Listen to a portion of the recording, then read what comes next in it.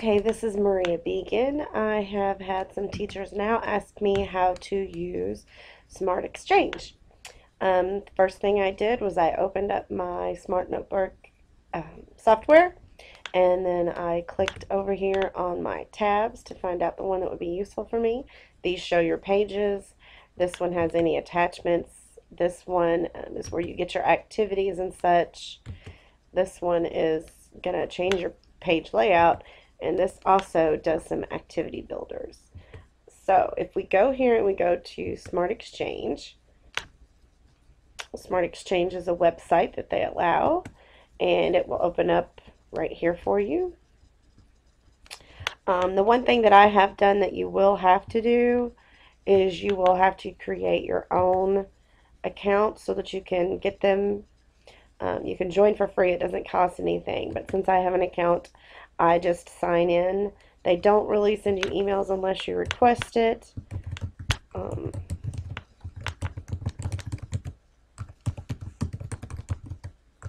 But it is something that they require that you do.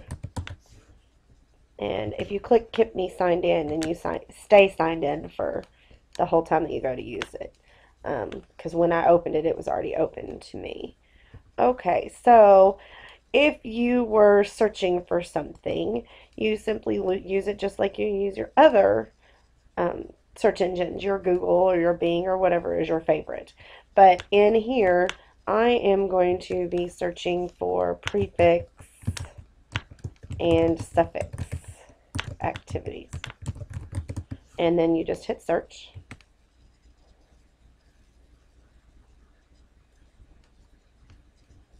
I'm going to make it bigger so that it's easier to see.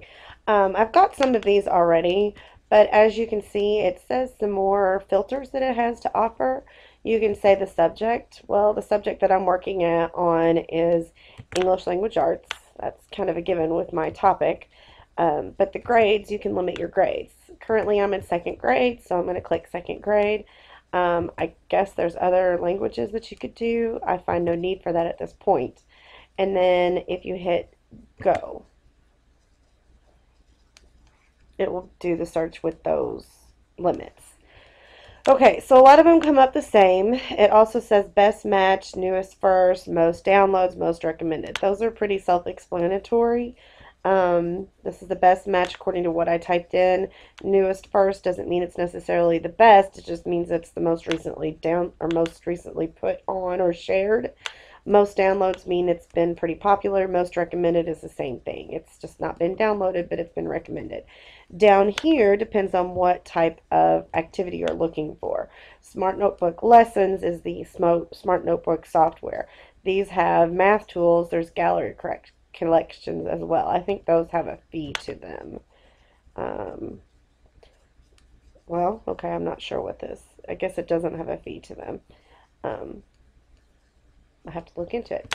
So I'm going to click on Smart Notebook Lessons because that's what I have.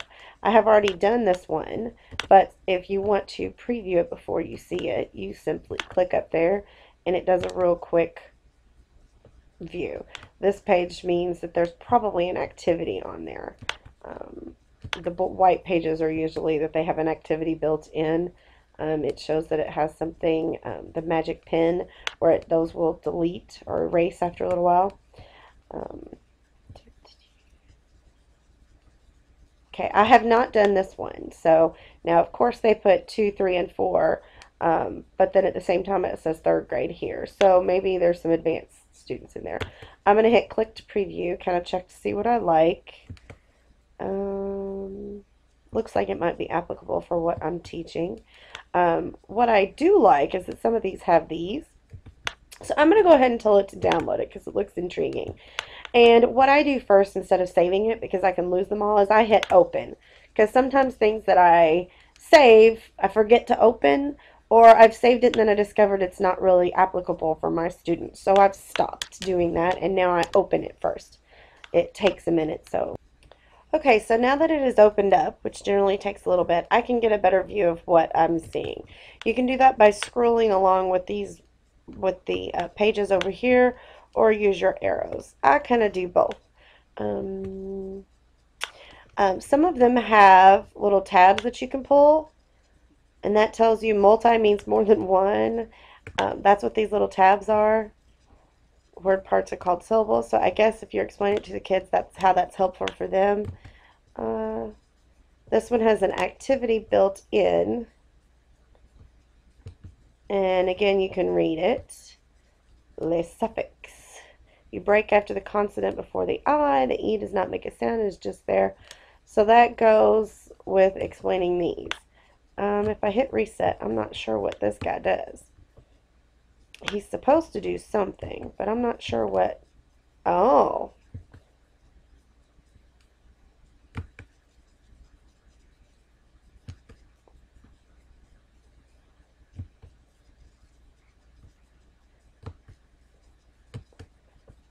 So they're talking about the examples. Subtle, giggle, puzzle, quietly. And so these are over here too. LY says Lee is in gladly, sadly, and safely. I like the little tabs. Go back over here. It tells you. It doesn't give you any examples of words though, which would be helpful in some of them. So this is kind of what I do, is I'll open them up and kind of see if I like them, if I don't like them, if there's one or two pages that I like, and if there is one page or two pages that I like out of this, see the other video that I've posted to see how to just borrow and copy those pages. This one gives you some examples, and it's a pencil break and read. I like that idea. I think they have to. I don't know what ickful is, but I'm assuming. I don't know what that is.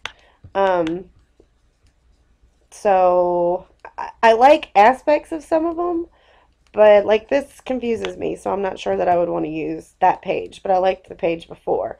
Breaking rules. Well, this goes to edit. So this will tell you break off the rules on when you break them and how you write them. Again, I'm still kind of unclear on how to teach it, so I'm not sure I like that page either. This one talks about your open and your closed syllables. So in all, I'm not sure that there's too much of this that I like. It's a little bit too high for my kiddos. This one might be doable. Yeah, not really helping me much either. So this would be a bust for me. So again, that would be why I would be glad to have opened it instead of saved it. So I'm just Xing that one out. No, I didn't want to end up saving that. So let's look at some other ones that I could get from here. Yeah, there's not too many to choose. So I'm going to take a filter off. I'm going to possibly take this filter off and see what that will give me.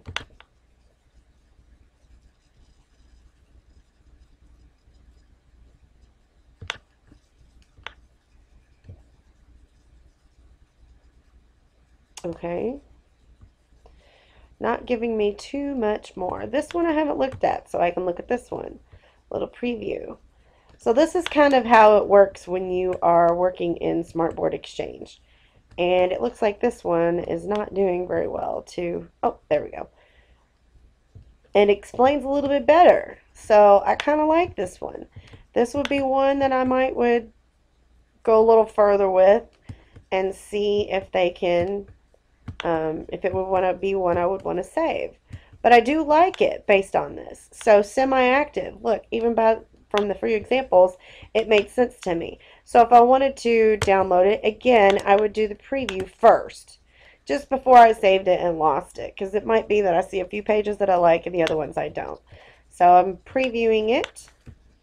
So after opening this, again, I can kind of check and see what I like. Those explains those. And it tells you some things to remember for the help, the kids, that brings the attention to them. This explains well. I like that. So I could go on. Here's the example word. What does meaning means to un would be not. And re means to do again.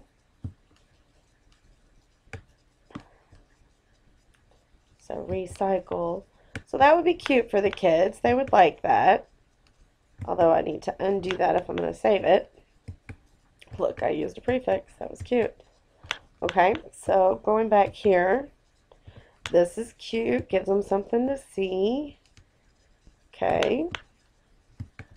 So again, a lot of this is just checking out to see if it works. I saw this one already. Oh, I'm going to have to go through all those, okay? Talk through. That's a great idea. The kids would enjoy coming to the Smartboard and being able to highlight. Okay, that would be a keeper. So since I've decided I would keep that, then I would go File, Save As. Because right now it's just open, remember? So I have to tell it where to put it, and that depends on how you have yours personally set up. I set mine up, I'm teaching here, I'm teaching second grade, and I consider this writing. Other people might be different, and I will call it prefix and suffix. And I like this one as an intro, so I'm going to call it intro so that I can come back and look to it. I hit save, and you are all done. There it is. I hope this was helpful.